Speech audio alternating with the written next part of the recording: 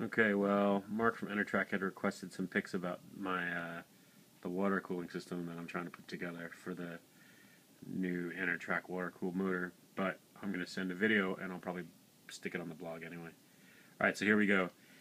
Here's the motor, here's the pump, and it goes out from the pump,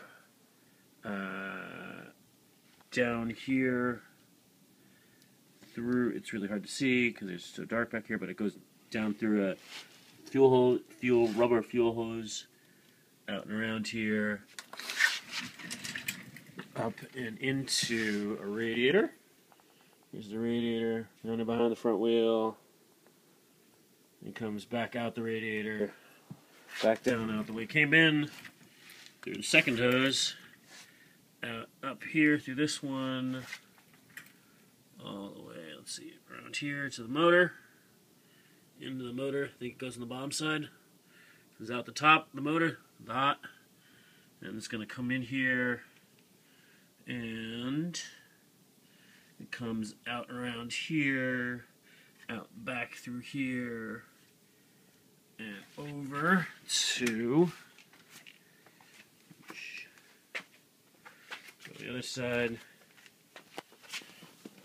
And it goes over, it's going to come over, this is actually it, it's not plugged in just yet, into this piece of wonderful PVC tubing. And so this is a bit of a reservoir, and then it goes back out, back over to the pump. The reservoir has, since I didn't have enough room for a cap, I ended up sealing it and sticking another tube that comes off here to the top to sort of a secondary reservoir with a cap on it. I'm hoping that if there's ever any air in the line, it'll just kind of bubble up through here and then bubble out up to that reservoir.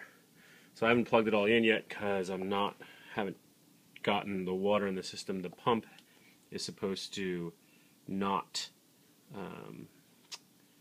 the specs on the pump say don't dry run it, so I'm going to try and make sure I get the air, get it all pumped through first, or I'm going to flood the system first. So I have some sitting over here, hard to see it, but Prestone Low-Tox, some water. I'm going to mix that together. I'm going to feed it in up here with a big tube, and then I'm going to use a little air pump that I have sitting over there on the desk to basically just suck the water through most of the system first, just to make sure it all works, nothing's leaking.